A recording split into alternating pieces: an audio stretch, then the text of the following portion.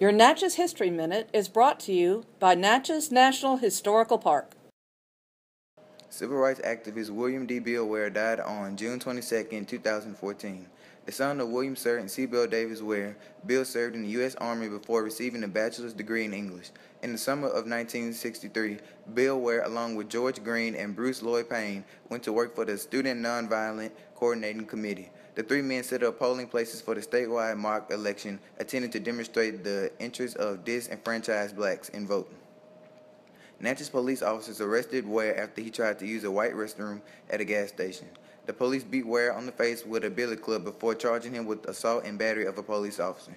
The white physician who stitched up Bill's face called him a brainwash, disciple of Attorney General Robert Kennedy, with an unhealthy respect for the Southern way of life.